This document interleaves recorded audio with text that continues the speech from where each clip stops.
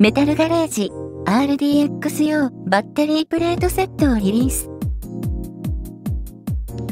ヨコモショートバッテリーホルダー DRB118LA または MG バッテリーホルダーリリース予定を縦横に取り付け可能です。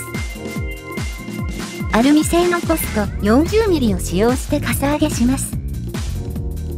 RC926 社製のローリングスペシャルスプリングとの組み合わせでRDX をローリングさせて楽しむことができます。